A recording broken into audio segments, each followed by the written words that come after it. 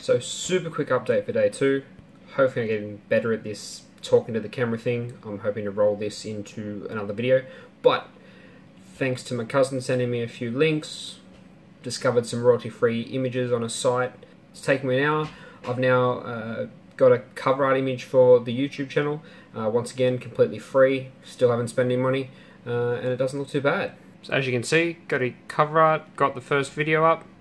Pretty happy. Not bad for 2 days and 0 money. Looking good. Alright, so I'm on my lunch break.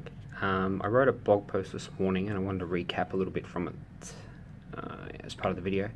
And what it was basically about was, you know, the main goal for this week was come out with the idea. I've had some progress in the other areas, but the main goal this week was to come up with the idea or the list of ideas and whatnot.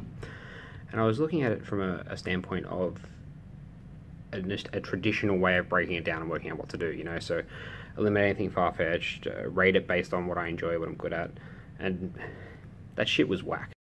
Maybe a better approach is coming up with some broader questions and a framework that I'd put together unknowingly over the last X amount of years or X amount of months or whatnot around what really makes me want to do this and why I'm working towards it. So the 4 questions will rule out a lot of stuff for me when I look at this idea list later tonight.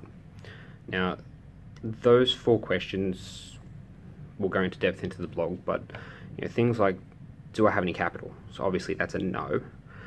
So straight away that rules out any product-based business. And then, what do I enjoy most? Strengths versus weaknesses, traditional sort of things, but more from a broader range look at it. I got somewhere, and then I sort of think, alright, well, why? Why the hell am I fucking putting myself through this grueling task and putting effort into this? Why? And I thought I'd add a little bit to this video and turn it from what I've done today to something that is a little more useful to others. So in case you don't read the blog post, I think it's useful for anyone looking to start this journey to actually look at something like these 4 questions or develop your own broader questions. And those questions were, so number 1, do I have any capital? Now that will help rule out or open the doors to a lot of different things. When you start defining what capital you have and what you can use to start or the things you can leverage around you, it'll really help you look at your ideas list and see whether things are viable or not, regardless of how good you think they might be. So the second one is, what do I enjoy the most? So going into a new industry or any field, you're going to have to learn. So if that's the case, what do you enjoy reading about? What do you enjoy learning about? What do you enjoy talking about? What do you enjoy watching on YouTube? Look at your YouTube history search. What have you looked up? What can be really useful going into something like this is if you do something that you enjoy learning about. That can make this a lot easier to spend the hours needed to learn the skills when it doesn't feel like a chore. Thirdly, strengths versus weaknesses. So this can be hard sometimes to look at it from an objective point of view and not worry about what you think you're good at and more actually list what you are good at. So the way I approached it was looking at what people have said about me when they've been drunk, when they've been honest, whatever, but also why they've said they've come to me for different things, which was interesting. It definitely changed what I wrote down as my strengths, because it was not what I thought my strengths were. Fourth and foremost, so the last question, why are you even doing this? If you can't answer to yourself why you're doing something, how are you supposed to communicate that to anyone around you to help you to get funding, to work out an idea? If you can't work out why you're doing something, why are you doing it? And I think that's really important. So if you don't want to check out my blog post, leave a comment down below answering those 4 questions. Check out, if you want some more in-depth stuff on your why, check out Simon Sinek on YouTube, Google, blogs, his website. Once again, I'll find a way to link it. Check it out. It could be very inspiring or very demoralizing, whichever way you take it. Hopefully the former. So a little more in depth on my why. You know, what am I trying to achieve here? Why am I doing this? So my original answer in the blog post this morning was enjoyment, growth and fulfillment, personal satisfaction, creating value for others, and wanting to be remembered for something other than my good looks, which I'm not going to be remembered for. Growth, enjoyment, and personal satisfaction will come from finally fulfilling this want and this need I've had for so long, which is to work for myself and start my own business. I've spent so many years helping others in different ways, and so many years watching how things should not be done, in my personal opinion.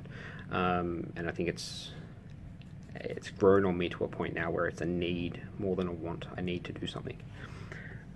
So that sort of leaves a couple of things. So leaving enjoyment. Now, quote that comes to mind is another Gary Vee quote, and that is, if you're waiting for the weekend to have fun, your shit is broke. Now, the way I read that is, when you start doing things you enjoy for work, and looking at, say, something like Tim Ferriss's 4-Hour Workweek, all of a sudden, shit doesn't feel like work. You know, you're doing it, instead of doing it 9 to 5 because you have to, you're doing it 7 till 7, 7 till 8, 7 days a week because you want to. All of a sudden your work week comes down to like 3 hours doing your books, or a couple of hours going through emails and replying to shitty FAQ questions, which you could do on a Sunday, where you're sitting there getting ready for the football or whatnot. All of a sudden, you're not waiting for the weekend to have fun. You're enjoying your time. And I really want to do that, because let's face it, we have one life. We may as well enjoy it. Adding value to the world. I don't want to simply do something and make me money based on taking other people's hard-earned cash. I want to give something back, and not just, probably not just a simple product. So it's gonna have to be service-based to be able to give back to the world and put stuff out there. You know, same thing. I don't want to rehash someone's shitty online course that you pay $99 for, and you know, you get the same thing you've heard from every other person, just said in a different way by a different person with a different voice. I don't want to do that. That's fine for some people and each to their own, but that's just not for me. And the last thing is sort of legacy, which is a word you don't often hear from, you know, people in general, and it's not something you hear from a 28-year-old like myself ever. But watching, you know, a lot of Gary Vaynerchuk of late, or for a long time, but something he's big on is legacy, and I think that's really important. I want to get to a point where in my life I am remembered for something other than, well, nothing. Even if it's just a few people out there remembering me as one of the reasons they got over one of the hurdles that was preventing them from starting a business, that would be awesome. So having that as a goal, I think, is important to me. So I really want to make sure that whatever I choose, it's ethical, obviously it's legal, it adds value to people, and it's not based around making money. And like I said, each to their own. You know, drop shipping. There are plenty of people out there that make a healthy living on drop shipping. It's just not for me. And that's something I've learned recently with selling my personal stuff on eBay. So it's coming along nicely. I've made a little bit of money, but something I've learned is that having products, so by extension buying and selling products, so selling them on eBay, it's just not something that I'm enjoying. I'm making money and I'm still not enjoying it. So that's a big thing. This is being recorded on the 18th of November 2016. Hopefully it goes up later tonight, if not on the weekend. Hopefully by the end of the weekend I can say I've got a video that I've nailed down my idea, and then it's all steam ahead from there. So see you soon. Alright, so it's Friday afternoon. I'm about halfway through writing the second blog post for today, but I was sitting here and two things came to mind. One is I really need to cut my lawn. So from where I am, I can see my front lawn, and I've been trying to grow it for a few months, and it really needs to be cut. Now, when I thought of that, the second thing popped to mind. I'm like, but that's wasted time. I'm trying to devote all my time and energy and any spare moment I get to this. What I thought was, how can I turn that wasted time into usable time so I can get more than one thing done? And what I thought of was I got a whole bunch of stuff in my YouTube watch list. And if I throw on my Bluetooth headphones, mow the lawn with a TED Talk or some sort of video on in the background, I can glance over and see it, but I can listen to it. So the hour or so it takes me to wash my lawn, cut my lawn, I'll actually get an hour of learning in. And that's something that stems from a Charlie Munger mental model, or just a quote, whatnot. And it's the more you learn, the more you earn. And that's really important. If you want to start something, you've got to learn, as I said earlier. And it's about trying to find time throughout your day that you can do more than one thing, because everyone's busy. Family, working, playing with the kids, sport, chores, whatever. But trying to find ways like mowing the lawn and throwing the headphones on where you can incorporate learning is really important. It'll allow you to get that step ahead and not drop the ball on anything else. So, alright, off to finish the blog, either start editing the video or start culling the ideas list. But I'm looking forward to this weekend. I should be able to get both done, hopefully before tomorrow.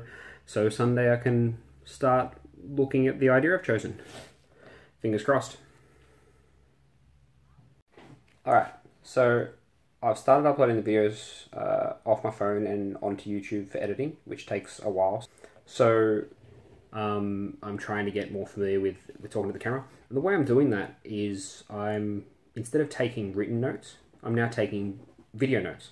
So every time I think of something that I want to remember for the blog, to-do list, whatever, I'm flipping out the phone, grabbing the camera, and I'm talking to it.